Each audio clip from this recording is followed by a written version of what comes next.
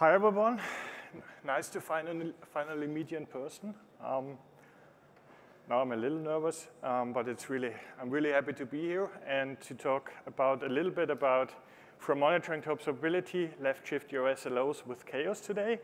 I'm Michael. I'm a senior developer evangelist at GitLab. On the internet, you can find me as DNS Michi, which is DNS M-I-C-H-I. It's the lovely form of Michael in German, and I figured later on it doesn't really work in English. But please connect if you want to. And now let's dive into and start with like an SRE tale. Let's build some Lego as well. A while ago, or like 10 years ago, we had certain things like black box monitoring, state changes, measuring SLA reporting over time.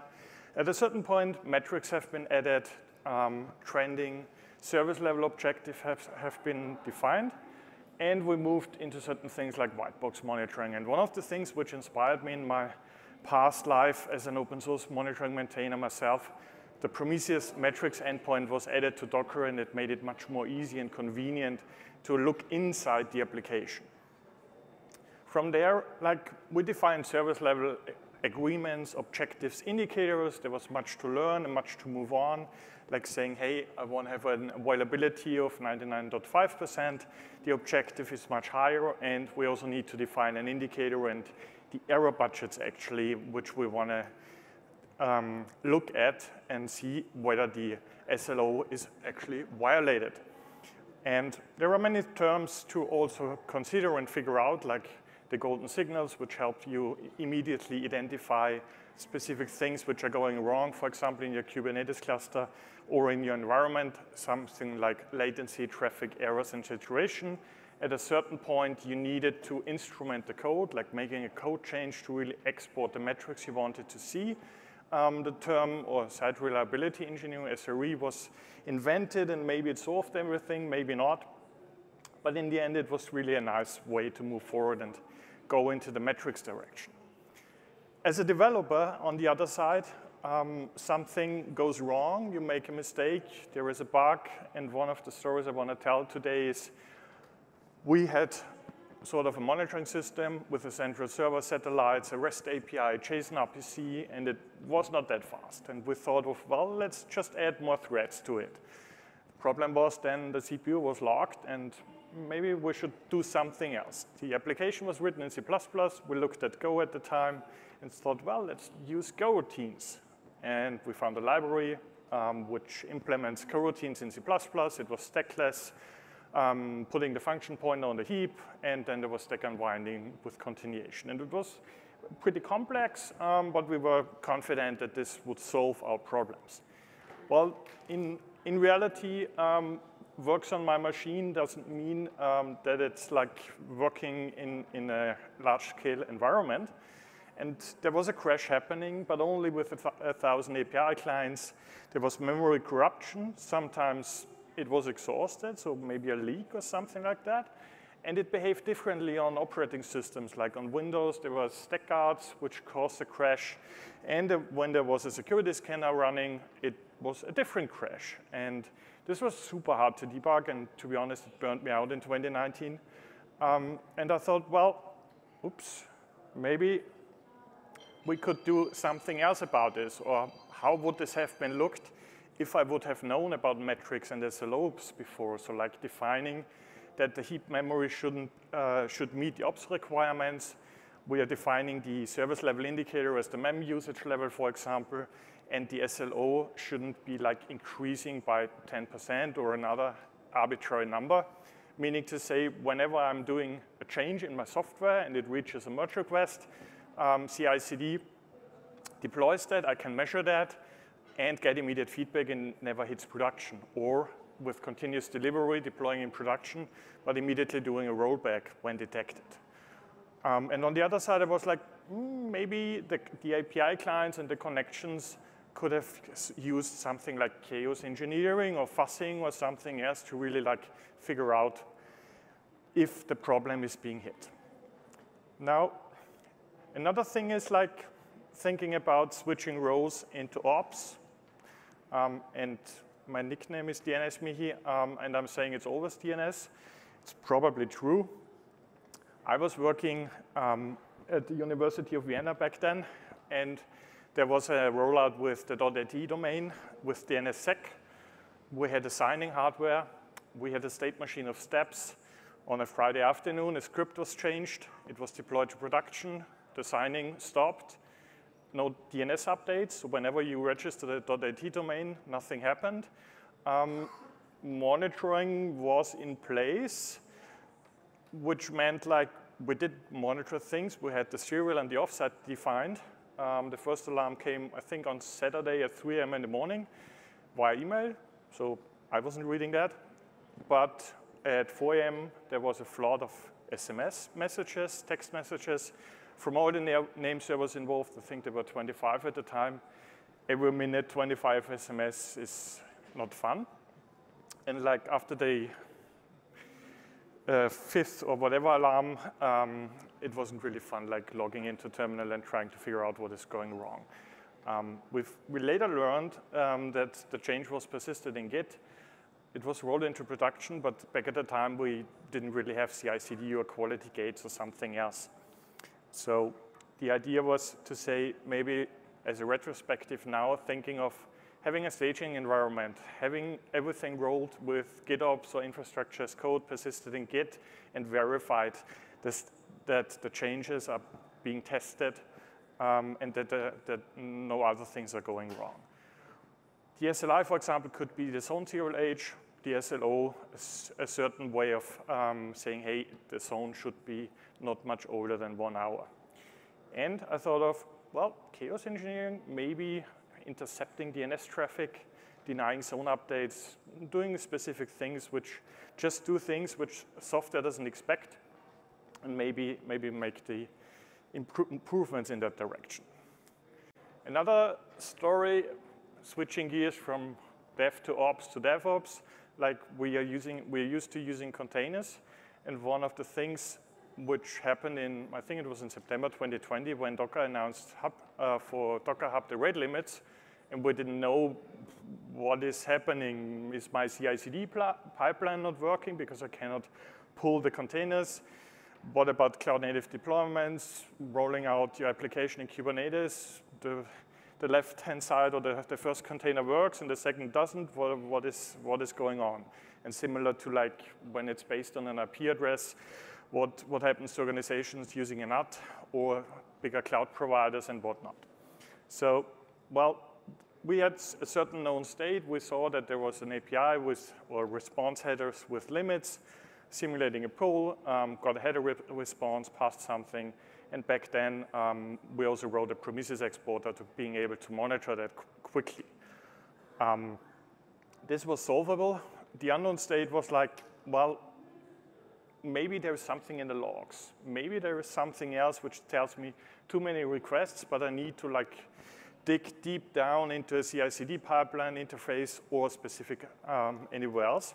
And the problem which could have occurred is like the application or the shop is presenting a specific price, but to only a third of your customers, and they say, well, it's awesome, it's on sale.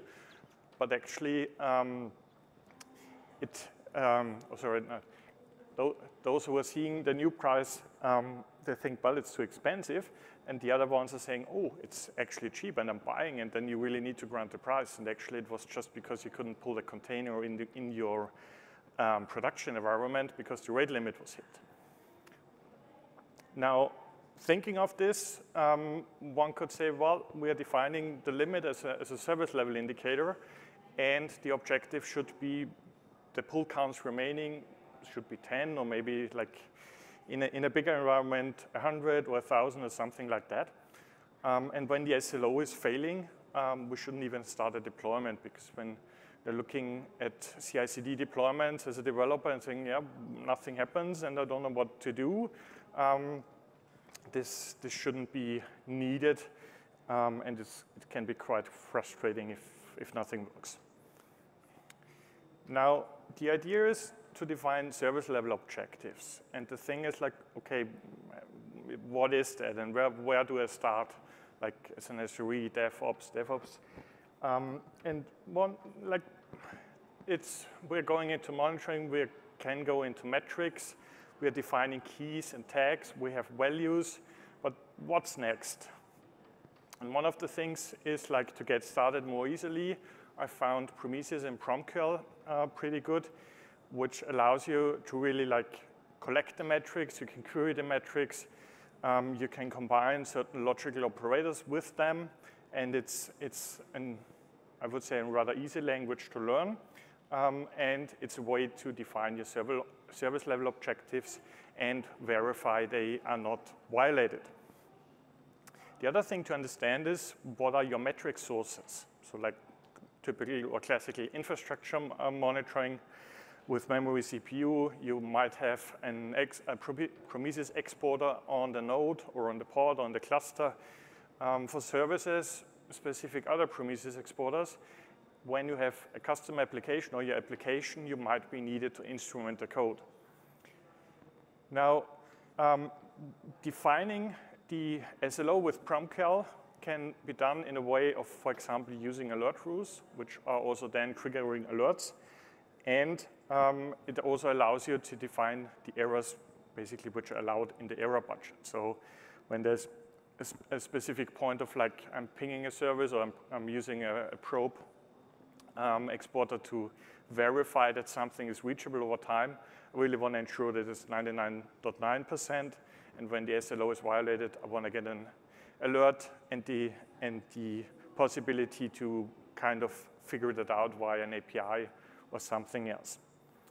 In order to like add that more easily, I've played around with certain things over the years and found that like build a small application, build a Docker container or just a container image, use CI/CD, container registry, use the Prometheus operator and Kube Prometheus to monitor the application inside the Kubernetes cluster, where the service monitors custom resource definition is super helpful. And then you can get going, inspect the metrics with Prometheus, and in the future with OpenTelemetry, for example. Now, my talk is also about left-shifting SLOs. So service level objectives and observability shouldn't be just at the end of the DevOps lifecycle, but we really want to see the value as developer or when I'm writing code, how can I benefit from service level objectives similar to, for example, shifting security left? And like one of the ideas was, okay, we're using SLOs. We do have Prometheus. We are calculating the alerts. We have the PromQLs, which can also be written in the OpenSLO format. So this is a new specification which was defined, I think, started last year in May, and now reached version 0 last week or something. And using that knowledge, we can deploy it into CI/CD or using environments, doing metrics monitoring.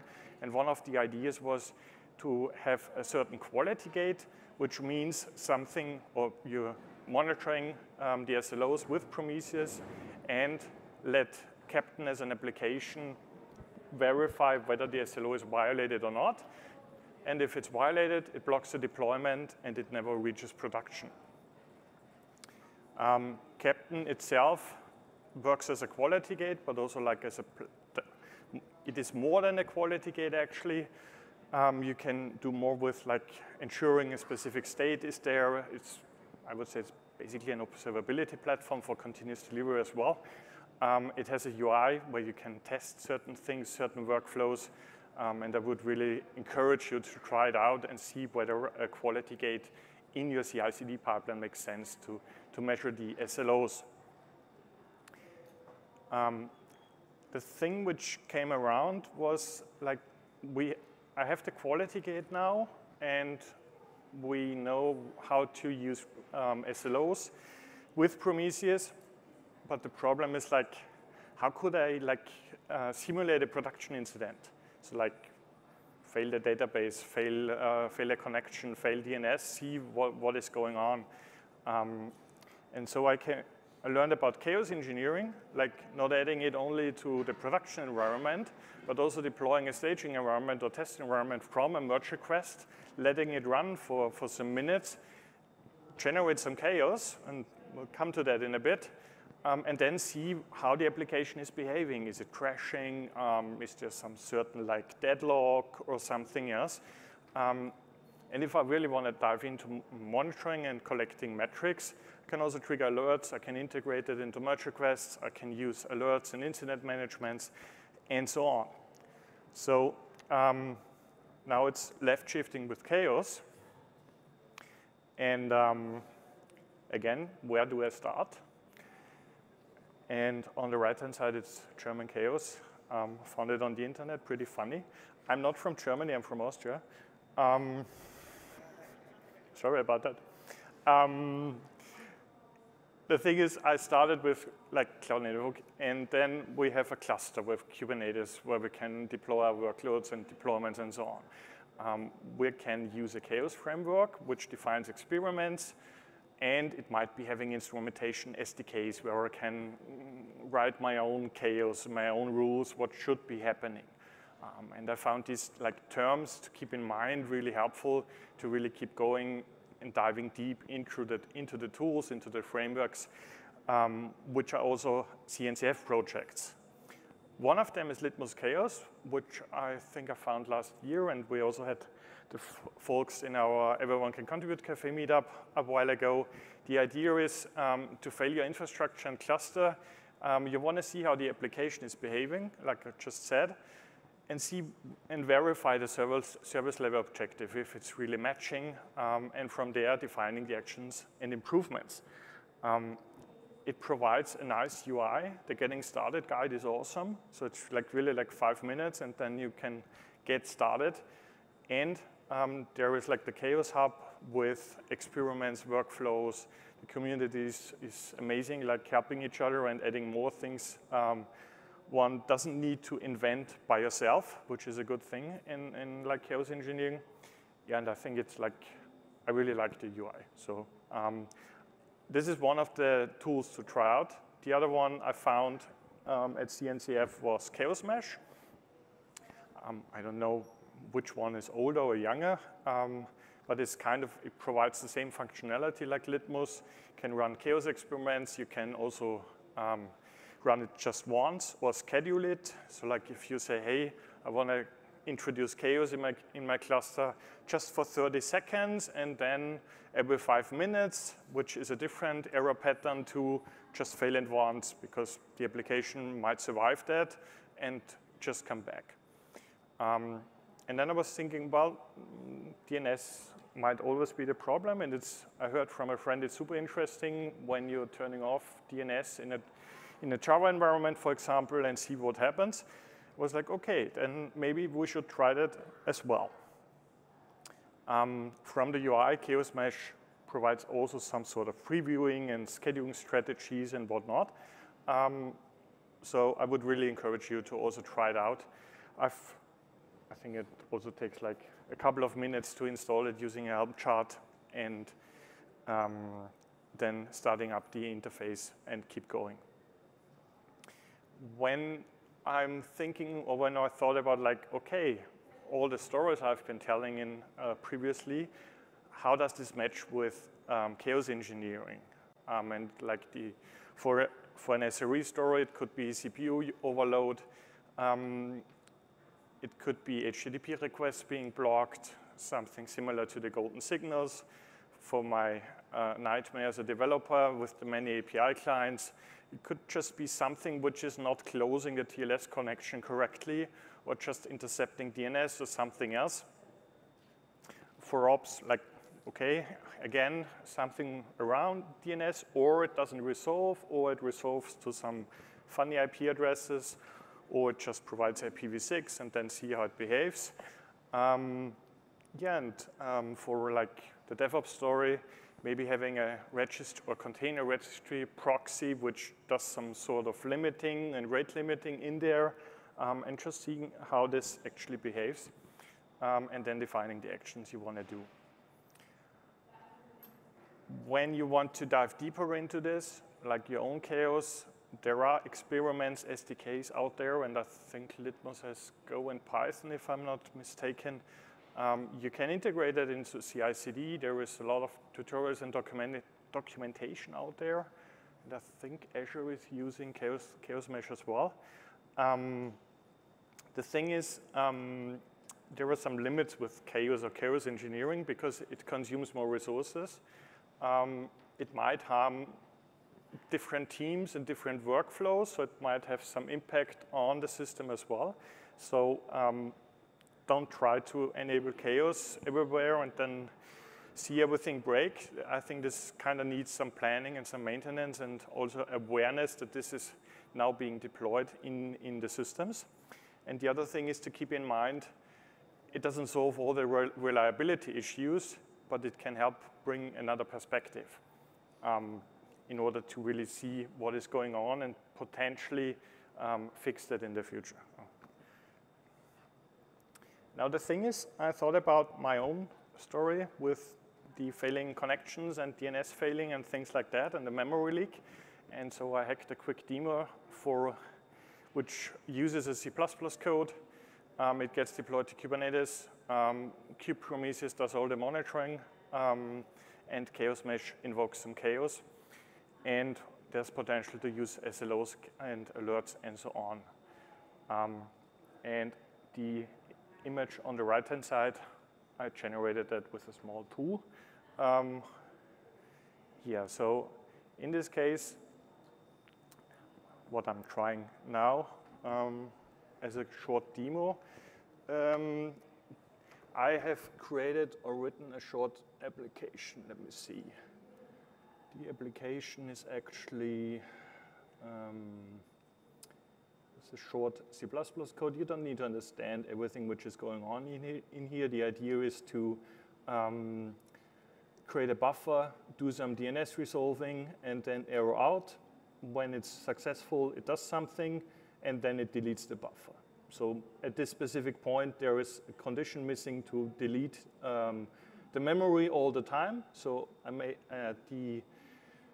the error is intentionally, of course, for this demo now, but it kind of reminded me where I was at. The thing I've prepared already is this application is built in GitLab CI/CD as a Docker image, and the manifests have been deployed into Kubernetes already. And I should be navigating over here. And let's see, I do have certain pods in here, and I'm hoping the Wi-Fi. Does the Wi-Fi work or does it not? Probably not. Oh, yeah, just a slight delay. So the idea is like to ping to do DNS resolving for different domains, and I was just using o11y.love, cncf.io, and gitlab.com. Now, when we're inspecting the CNCF ping, and it works hopefully, yes. So we are getting some results back, and everything is just fine. And hopefully my terminal doesn't die. The thing I want to do now is inject some or create some chaos in the cluster. And in order to do that, we have Chaos Mesh and a scheduled workflow in there. And again, this is, I think we cannot edit it, but the main idea is to create a DNS chaos as a chaos type, and then define the schedule and the domains which I want to track or which I want to fail are O11Y with an asterisk and so on. Basically, I really want to fail DNS. Now, on the other side, I want to keep track of the memory, and this is currently looking good, so it's not consuming that much memory for the for the containers. But when we introduce chaos into the containers, we should be seeing the memory going up. And this is the problem with live demos. Hopefully it works. Can click on star. Yes, I want to do that. Oh,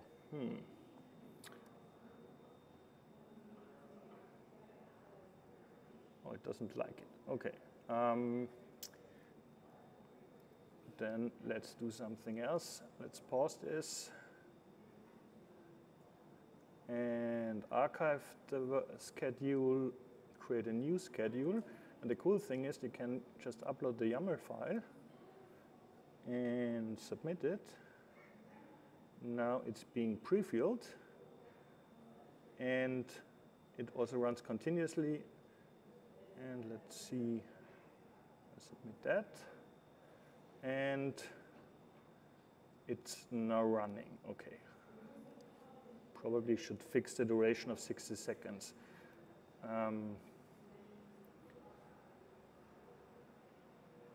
So I'm impatient, I'm pressing reload. The other thing I want to verify, okay, currently it's still resolving.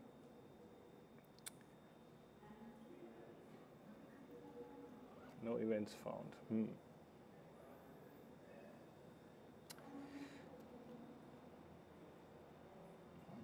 Does the memory change over here?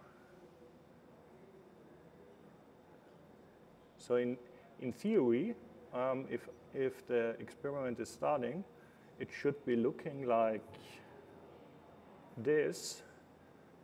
So at a certain point, the chaos experiment kicks in. The DNS, the configuration is set to fail and not random. So you could also like say, hey, random responses to it. And then the bug is hitting, and I'm seeing the memory going up. And to be honest, I didn't have time to add more to this demo now, but it shows that you can really detect like a programming mistake, which just happens over time, only when DNS is failing. Otherwise, it just works. Yeah, and I'm just quickly checking if the live demo doesn't work. Oh, something happened. Oh, yeah, actually, nothing is working right now with DNS, at least for the domains. And maybe the Wi-Fi is more stable today. At least I hope that. Maybe.